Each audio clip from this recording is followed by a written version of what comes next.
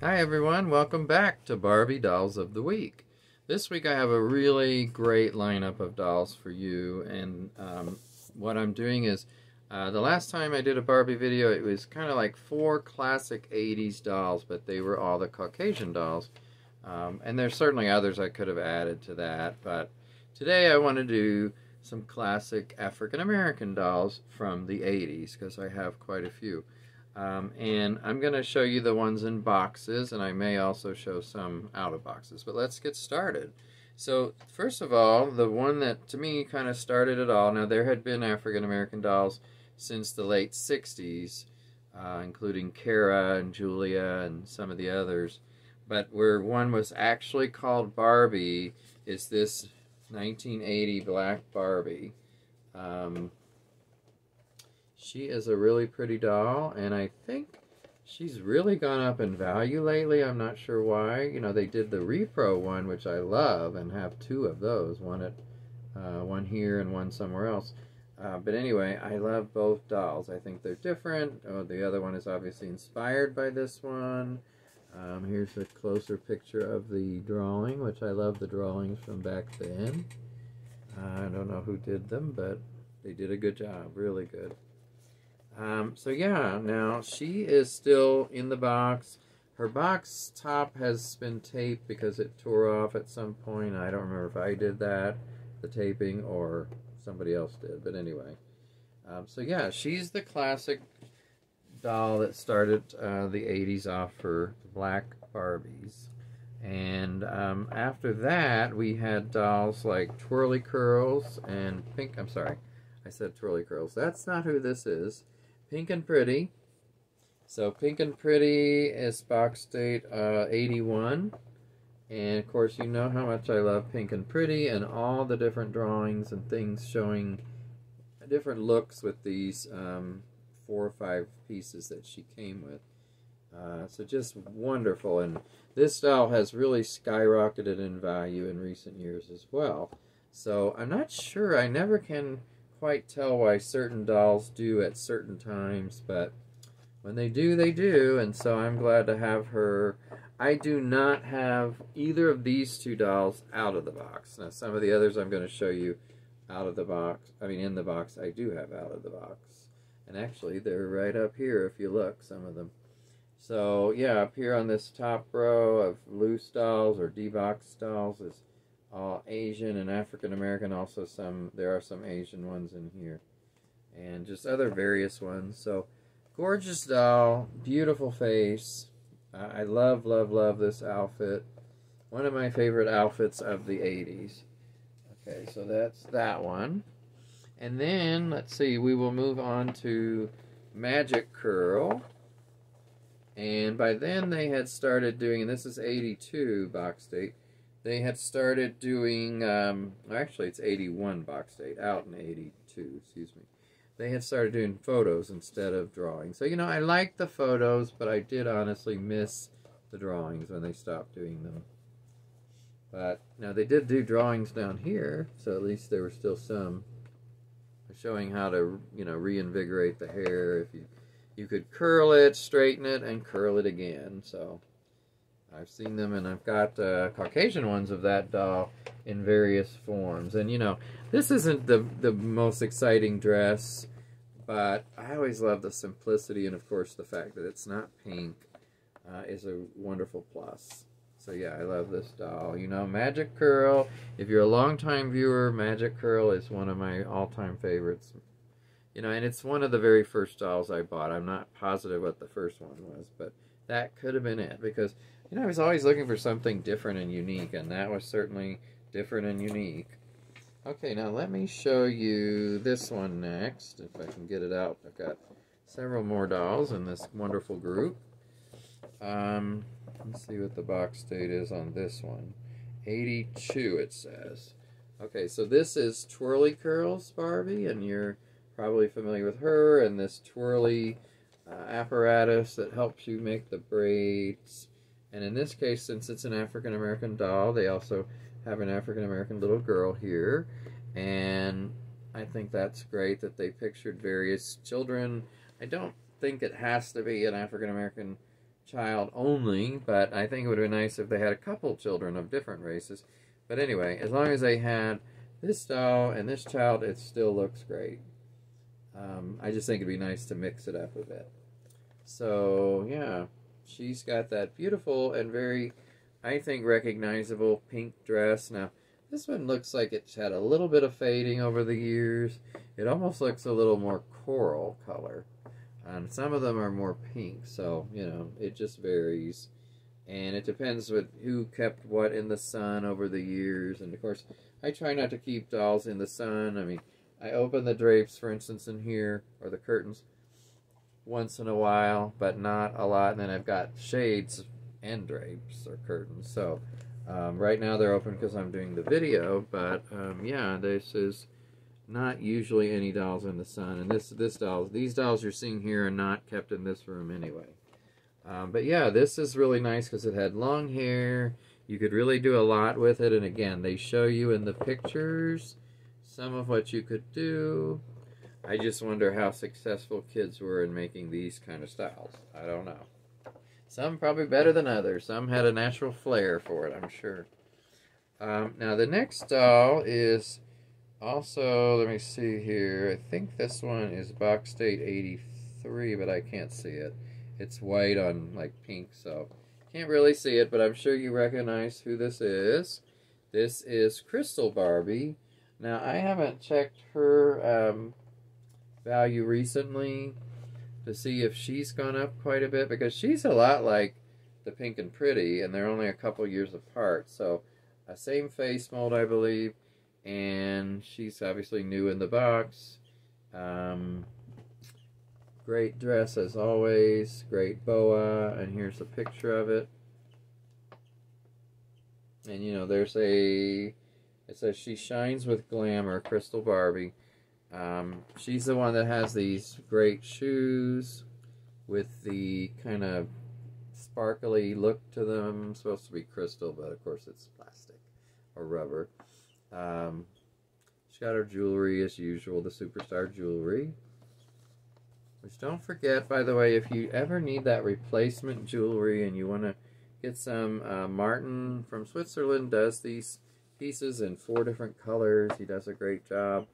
So you can find Martin Jasker online. And I hope, by the way, to have Martin on an upcoming video to show us some of his collection, because he has a wonderful Barbie collection. So, again, this is Crystal Barbie, African American version. Okay, and then we move on to a doll that was one of the 4 classic 80s dolls I showed last time, but this is the African American version, of course, and this is Peaches and Cream Barbie from the 80s. This is Box Date 84, so it probably came out in 85. Yeah, I guess it could have been late 84. You just never know when they started showing up in the stores. But look at all you could do with her dress and all those you know, folds of fabric, and just so pretty and billowy. And I love that it was orangish, peachy color, because it's not pink, just something different. I like pink in a lot of cases. Like, you know, one of my other favorites that I should have brought is Day to Night Barbie. You know, one of my top 5 dolls, really, of the 80s. And it's in pink, obviously. And I've got the African American version up there. You can see her. I think she's right in here. So, yeah, but this one has the little orange flower around the waist, that iridescent kind of bodice, and this wonderful fabric that you see on the boa and the dress. And, you know, they had, of course, they didn't do a Peaches and Cream can. I think they should have. I think there should have been a can with every set. That's just my opinion. But here they show her with Day to Night, which came out, I believe, the same year or the next year, can in the African American version. So they look great together. And it's funny because, you know, his cummerbund is actually kind of iridescent pink, but in this case it's almost like the peach from the dress is shining on it and showing a little bit of peach in it. But yeah, they look great together. And look what they did in her hair. I've got one of these, or some of these around, including one in a doll right here's hair. I never know what to do with them. I mean, you know, their hair is already put up, so I don't generally do anything with it, but you certainly could, especially if you're more adventurous than I am with these kind of barrettes. You have to be real careful or they're going to look kind of garish. So yeah, she is beautiful, isn't she? And I don't think her value has gone up quite a bit like some of the others, so it surprises me that she wouldn't. But I'm not sure if it's because it's that face mold is not as popular as the one on Crystal and Pink and Pretty, but I'm not sure. Okay, one more doll for today of the box dolls, and that is 1986 box date Super Hair Barbie. This is, of course, one that you can do so much with as far as the hair, and they've got some of those pictured as with some of the others. It says, place hair in the styling barrette, twist hair round and round, push and set hairstyle in place. Now, I have to admit, I've never actually tried that or done anything with that because I don't have one of these out of the box, I don't think. I mean, I know I don't have it up there, but if it's hiding somewhere among this horde of dolls, it could be, but I'm not aware of it. But, I don't know, has anyone really experienced that and done much? I mean, when you look here, boy, it looks like there's a lot you can do, and some of it's not the most flattering looks in the world, like this. Don't care for that one, but it's a look. Now, there is a lot of people that talk about these type of outfits online that, you know, especially when they take it out of the box. Let's say you just took this one out now. It starts falling apart quickly because that pleathery stuff is so old. I mean, you think about it, this is like 80, what did I say, 86? I can't tell if that's an 85 or 86. But anyway, let's just say 86 for a minute. You know, you're talking about 35 years ago. So, yeah, it's a long time that that pleather has been sitting there. And it's not exactly the best material over a long period of time. So, I'm going to pause the video for a minute and get a few of these out of the box. Okay, I've got a few to show you out of the box, excuse me, and take her off the stand. Here we go. Okay, so I can kind of fluff this dress out. I forgot it has an underlay. So, you know, there's this solid underlay under here that's kind of a nylon, feels like, or something. Still got her ring, but she doesn't seem to have, or she doesn't have, let me see in the box, the one. Yeah, she doesn't come with a necklace, which is unfortunate. I think it would have looked nice, a little necklace, and she doesn't come with earrings. So, I'll show you the one in the box and the doll out of the box. Okay, and then, by the way, she came with this little deal too, where you could have the towel. So that's for when you do her hair. And I forgot to show you the back. She has a purple barrette available, by the way. So she came with all those little accessories to help with her hair when she was doing her hair. So here's a closer look at her face. This, for some reason, this reminds me of like the Hart family mom in a way. Like this was her older sister or something. This is like very mom. I always thought of this as a mother-looking figure. I mean, not figure. Doll slash the dress. Seems like she would have a little baby. So I just think she's adorable. I've always wondered why they made her afro so much smaller than the Caucasian. I think this would have been nicer, even bigger. But I still like it a lot. You know, there's nothing I dislike about this doll, to be honest. I just wish they would have even given her a little bit more for the necklace and such. But other than that, I just really like her. Okay, let me move a couple things. And then, let's see, let's go to this one. I've got Crystal Barbie to show you in the African American version. And she is just a beauty. And she's got, I don't know if these are the original rubber bands. They kind of look like it, so I'm not going to mess with that a lot. But you can see they're still there. They just probably, yeah, they feel like they're going to fall apart. So I'm going to leave it because I don't want them to fall apart. But she's got her necklace, her jewelry, I mean her earrings, and her ring. So she is all set for a night on the town. I mean, isn't that a gorgeous doll? I've just always loved some of these. they're just gorgeous. And I always liked these better than the Caucasian for some reason. I just think they were beautiful and they're different, and it's not your average blonde Barbie, which I do like, but I just like these better.